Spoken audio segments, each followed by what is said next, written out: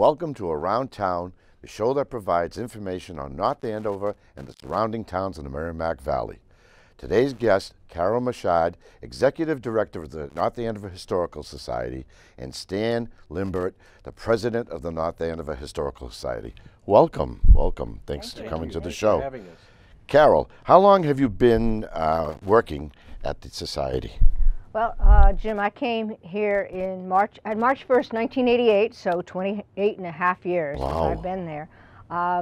As you can see, my title is Executive Director, but it's a much more diverse job than that because we're such a tiny organization. I really am the only full-time employee, and my two primary jobs is to be the director, but also to be the educator and program director. So you wear a lot of hats. I wear a lot of hats, exactly. Yes, yeah. Wow. And Stan, how long have you been president? I've been president for 2 years, and I hope to be president for a couple more to continue with some of the work we're doing, and some of the activities that we've started up, and we're doing just great with some of the things. So you enjoy being the president? I do, very much so. I think it's this is a very worthwhile organization for our community. I think it's providing a very needed and worthwhile service for North Andover, and I think people are interested in the work we're doing, and more they seem to be coming to us and wanting to participate in our activities, so it's good for us. That's a nice thing, though. I mean, we have a lot of historical sites in the town. I mean, and it's nice that you people keep up with it and let people know what it is. Carol must keep you really busy, huh? Yeah, I know she does. So, what are some of the sites around town that are really historical to us? Well, we can start with the Parson Barnard House, which we own. So we don't own all of the historical sites in the town. And I have to mention that the town itself has a volunteer committee, the Historical Commission, who really oversees all of the town-owned sites or the town's interest in history. The Historical Society, though, does own the Parson Barnard House, which actually I just showed today to a group of third graders. And up until 1950, and starting at least as far back as 1829, everyone thought it was the Simon Bradstreet house. Right, yep. And the Historical Society bought it in 1950, and everyone thought this is wonderful. In fact, the town chipped in to help buy it. And for 5 years, they owned the Governor Bradstreet house. And then in 1955, when one of the Stevens ancestors, her husband had retired from his practice in Boston, came back, and she got very interested in it, and she hired the architectural historian Abbott Lowell Cummings to come out and tell them what a great find they had. Wow. And he said, well, it is a great find. This is wonderful. It's a great house. However, I have some kind of bad news. And they went, what is that? The house was built 30 years after Anne died, and so therefore after that, Simon had moved away and wasn't living here. So that was kind of a shock to everybody. But the great thing, and I think this was, to me, somebody who came here from, I'm not from North Andover, I came here from Connecticut for the job, is the fact that they embraced what could have been really a devastating moment. And with his help, they developed a very, very forward-thinking interpretation of the house. So if you come and see it today, and we hope you do, it's open the first Saturday of the months June through October between 11 and 3 for free. And we invite everyone to come. That's nice. Is you see 4 different rooms that are interpreted over 4 different periods. So it starts when the house was built in 1715 and ends in the year 1830. And it's just an exciting way to explore history and do a little time travel when you come down to see us. Yeah, that must be nice going through time like that. I like stuff like that. It's interesting, very interesting. It is. And I should mention that probably the most historic site, which we don't own, the town of North Andover does, is of course the old burying ground on Academy Road, because that is of course where the town of Andover began. I mean, North Andover of course contains the original settlement of Andover, not the town that has the name today. Right. And so if you wanted to put a big X, as I tell the kids, where it began, it's right there at the old burying ground in Court Street. So Court Street was essentially the first main street of the compact village. All the house lots had to be within a certain distance of the meeting house, and the meeting house was there. And of course, once the first person died, who happened to be John Osgood, then of course you need a burying ground, and that's how they laid that out. So that is probably one of the most important sites. And here's where the Historic Commission, as part of the town, has worked really hard for the last over 30 years to help preserve that. So North Andover is very fortunate having a lot of, not just the Historic Society, but other active people in town who take care of the historic sites. That's nice. Volunteers are always nice. Everybody, we all need volunteers on all the committees we have in town. Exactly. Stan. Yes. I meant to ask you this before. What are your duties as president? Well, a lot of it has to do with coordinating volunteer activities, working with board members on various projects that we have, fundraising. You know, we're involved in fundraising. We typically have an annual event in June that we use as a fundraiser, and also to honor people in town. We've been giving out the Lifetime Preservation Awards for the last few years to residents of North Andover who made a significant contribution to either historical or open space preservation in our community. And you know, just trying to increase the visibility of the society and the community so that people know what we have to offer and avail themselves of that. The other activity I've been involved with, and it sort of got me involved with the Historical Society, is I've been a member of the North Andover School Committee for a number of years. I heard, yes. And it seemed to me several years ago that there might be an opportunity to do more of what Carol Majahad has done for a number of years, which is our educational program. She's, you know, really been provided a wonderful opportunity for many of our students, primarily elementary school students, to come and do some hands-on history at the society and really get a flavor for what it was like to live in colonial times, if nothing else. Oh, yeah. And it seemed to me that we might have the opportunity to do more of that, to bring more of that history into our public schools, maybe using modern technology or, you know, trying to use some sort of digital media, you know, video to get into, to bring more of that into our schools. So I got interested in that, and so as soon as I expressed an interest, right away I was made a board member. Yeah, it didn't take them more than a minute or two to become a board member. And then shortly after that they said, well, if you're a board member, why don't you become president? And so here we are, you know. But we're really, I think we're really making some dramatic progress in that direction of trying to expand our educational offerings to the community, as well as starting down this digital path to try to provide that same kind of information directly into the classrooms. As you may or may not be aware, we've really done a lot of work in our public schools to increase the number of computers and the connectivity we have in our public schools. So we're getting to the point now where teachers and students would be able to avail themselves of digital information right in the classroom without ever leaving. Now, I certainly wouldn't want them to miss out on the hands-on history of coming to the society and being able to make butter and other such things. Really? You know, learn to spin and all kinds of fun activities that Carol offers when they come. But it is an opportunity for teachers to be able to use some of the historical information directly in their classrooms without, you know, just as part of the curriculum, without having to go anywhere and do anything special. So that's kind of our vision about where we'd like to take this. And you know, our thought is that if we make it easy enough for educators to be able to use the information, they'll do that. They'll want to do that. So that's part of where we hope to head with all of this. And things seem to be moving in that direction very well. That's excellent. That's good. So you guys are doing a really good thing. That's the nice thing for the town. Funding for your society. Do you have to raise your own money, like for, like you said, you have raffles or fundraisers? We have an endowment which helps partially support our activity. You know, we're a private organization. We're not part of the town. There's often some misunderstanding. They think the Historical Society is somehow part of the town, like the library or something, and we're not. We're a separate private organization, tax-exempt organization. But we do have some endowed funds that we've gotten over the years from, you know, various people who have been interested in the society, but it's certainly not enough to run the society the way we do. So we have donors every year that provide additional funds. We get grants, and we have fundraisers. But you know, we'd always like to we had more, we could do more. Right. You know, the And more people don't funding- realize that. People don't really, it takes a lot to run an organization, especially does. like yours. It's run by volunteers, and it takes a lot. It really takes a lot. Right. But you guys are doing a great job. Well, I should say we also have paid staff, and so, Yeah. and then we're taking care of so much that people see. Beyond that, there's so much you don't see. So Right. we are Behind actively the always scenes. collecting history of North Andover, ongoing, particularly in archival form. So articles, or they open something new, and we might get whatever, like the mug they put out. We'll Right. save that.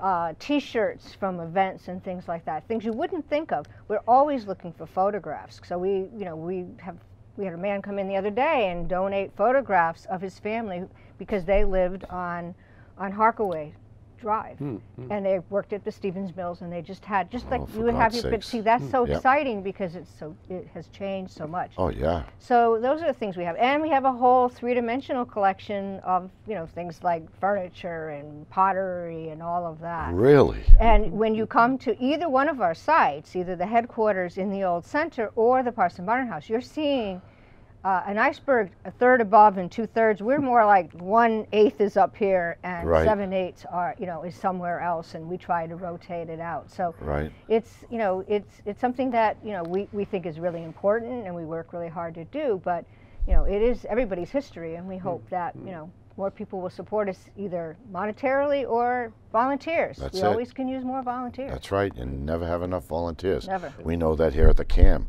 We're always looking Right. for volunteers here. That's right. But they do great here. They do a great job. So you teach children how to spin and churn butter?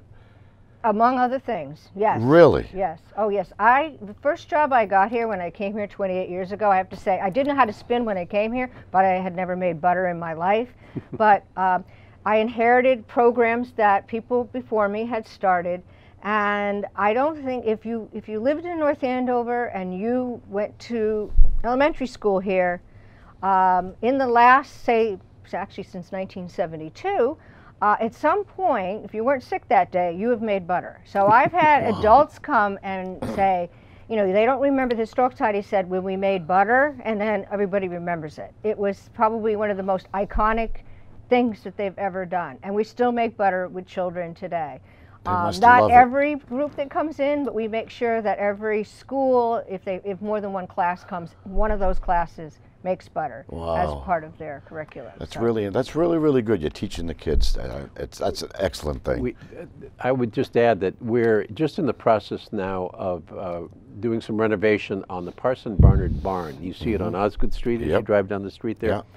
And we hope to be able to use that space, once it's refurbished, for some more education, more hands-on education for both students and adults, where people can come and try out different crafts. We might do some weaving in there. We might do some like colonial era carpentry, some different kind of crafts. It will give us a space which we don't currently have, Right. where people can get more hands-on kinds of activities. And it does seem, as Carol's pointing out, that people really love the hands-on activity. They really like that, and that seems to be a real attraction for them, as well as often very memorable. People really remember those kinds of interactions. So Right. we're really we're going to be really hopeful that that space will give us some opportunities to provide some new kinds of programs for the community, Yeah. both students and adults. And it's in a wonderful location because it's within walking distance of 3 or 4 of our schools. So Yes, yes. no bus required. Just walk down the street and you're Right. right there. So Yeah.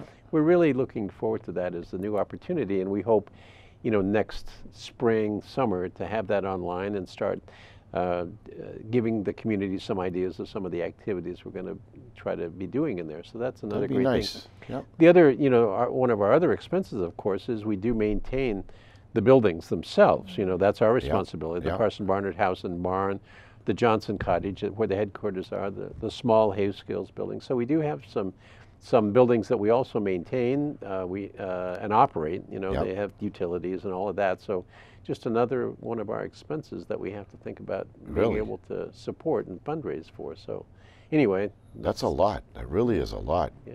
Wow. Tell us about the new exhibit at the North Andover Historical Society. Well, I there's heard there's actually, a new we could exhibit. put an S on that. There's actually Exhibits. right? Oh, okay. So we just had installed last week a little mini exhibit about Andover, England, and the connection between the people who came here from that area in England, not all from Andover, England, but the surrounding towns, and what early settlers of this Andover came from there and sort of how it impacted. And so that's kind of a fun, it's a little tiny exhibit, but it's sort of a fun amount of information. The exhibit that will be opening just in time for our holiday open house on Sunday, December 4th, between 1 and 3, which is free, and we invite everybody to come. It's That's really nice. You excellent. walk by, we have, you walk through, it's not a big time commitment. You can spend as much or little time as you want. We have food. But we're going to have an exhibit on basically touring in the early 20th century called Wish You Were Here, and the impact of the automobile. And so when we were talking about this with the exhibit committee, first we said, oh, we'll talk about people going overseas, and well, that really included only a few people. But it's amazing when you look at the photographs and the diaries of people who lived in North Andover in the, between 1900 and 1930, how many people just traveled, whether they had their own car, whether they took a trolley. They started having bus tours going to Salisbury Beach. Wow. I don't know how many people know that Chickering Road was built during the early 1930s because they were tired of all the tourists going by Academy Road and Osgood Street, so they decided they would give them their own path to get to the beach. Wow. So that's how that all developed. And so there's a whole wonderful story about how that made people on the go, and the tea houses that started springing up in places. So we hope people will come down and look at that. And the third thing, and this is a much longer project, is we are working on our galleries at the headquarters building. Many people will stop by during the week, and that whole downstairs area is free. Wow. And we're working on an exhibit in the back that's going to talk about, first of all, textiles and the importance of North Andover history, quite a bit about the mills, but we also hope to talk about North Andover in the 20th century, and particularly the impact of Western Electric and how that really? changed the Yes. entire life, not just in North Andover, but the whole Merrimack Valley. That would be interesting. So, yes. that's slowly going because of the size of the staff, but we have some things back there. Right now we have a lot of hands-on textile things for people to come down on the 4th and enjoy. So we hope people will. And then, of course, Johnson Cottage will be open that day as well. So we hope people will visit us. That's and see what excellent. And I we've got just going. wanted to add one thing. We have a small gift shop where we have Yes. appropriate gifts, books, some artworks, some crafts. So it's also an excellent opportunity for people to do some Christmas shopping. Excellent. Perfect time of the year. So Yep. if they come down to our free open house, we'll have some refreshments. Wow. And they can look in our gift shop and see if there's something they might want to give friends or family. Excellent. There. So When is the open house again? December 4th. December Between 4th. 1 and 3. So just show up anytime between a little before 1, and you can come in right at 2:59. That's so nice. That's excellent. When, I've always been curious about this, when did North Andover split and make North Andover, or was it, what Well- was first, I mean? Well, okay, so it was all Andover. All and of Andover. So there's actually two splits. So around 1709, the town, which was gigantic, remember all of South Lawrence, all of Andover, all of North Andover, and in 1709, they really weren't quite sure where the boundaries were. You have to think about the fact that, today we have maps, we have markers, we all know. Every town jealously guards every little inch. During the early years of the 1700s, representatives from each town did what they called perambulations, or walking around the borders, and they put stakes in to say, we own this, we own that. So for the 50 years before that, really no one knew where the town borders were. It was sort of, where did you say you were going to go to church? That's the town you belong to. So in 1709, I mean, just think about if you lived down near Haggett's Pond, like all the way down where 93 comes in, off 133, and you had to walk to the old center to go to church, not once, but twice a week. Yeah. And you had to sit through a service that was 6 hours long, and then you had to walk back. That is a long way. Sure is. So the people who lived in the south and the west part of the settlement decided they wanted their own church a little closer, and there was a big argument where it was going to be. But finally in 1709 we split into the north, or original, and the south parish. And in the south parish they first created what was called Andover Village. Now everyone back then understood Andover Village meant this was the second settlement. Today that concept sort of lost. And then by 1826, the West Parish split off the South Parish. So now we had 3 parishes. But finally, in 1855, a series of things happened, and there were 2 actually competing petitions that went to the general court. One was from the Merrimack district of the North Parish, so basically downtown North Andover, and they were petitioning to be split off of Andover altogether because they wanted to become part of the brand new beautiful city of Lawrence. Think about it. They were the mill district. They wanted to be part of this new modern city. They didn't want to be stuck with the farm town. Wow. Same time, petition was put in by the south part of town saying they wanted to be the town. And in 1855, we haven't gotten to 1876 yet with this real clear idea of American history, but for them it was important to retain the name Andover because they had the Andover Theological Seminary, and they felt that that name was important to them. There's not a whole lot recorded about how the North Parish felt about that, but as it turned out, they accepted having, they had got paid $500 from the South Parish to reincorporate. They chose the name North Andover. We don't know exactly why, except they were the northern part. And I think because that petition from downtown was denied, and that had been called North Andover since at least 1840, because it was the north geographical part of Andover, I think that was sort of a concession to that group, that we'll just call ourselves North Andover. Right. So as I said, it's a series of splits, and what's interesting is it was one of the last of the old towns to split into 2 different towns. Right. Right. Wow, that's very interesting. Now, $500 in 1855 lot of money. Would be a lot of money now. I mean, it's not a million, but it's tens of thousands, if not hundreds of thousands. That would today be a lot of money. I would think. Definitely. So, Yep. my impression was too that while this had become a mill town, there was still kind of the farming background to this entire area. Right. So, sort of coming at it from a farming point of view, $500 was a lot of money, right? Sure I mean, was. it's like, that's good money. You Yep. can have the name, and Yep. we're Right. good, right? So, Yeah. so that's interesting. Yeah. Yeah, we had mills in town. We had the Right, Davison Ferber. Davison Ferber. We had the Sutton Mills. We had the North Andover Mills that later got renamed the Osgood Mills. Right. There was Stevens Mill was the first one, 1814. Look at that. In fact, North Andover, if everyone's familiar with where the North Andover thrift shop is today, Yep. that is the 1802 Schofield carding mill. And it is probably, at least to my knowledge, other than ones that have been moved to museums, Right.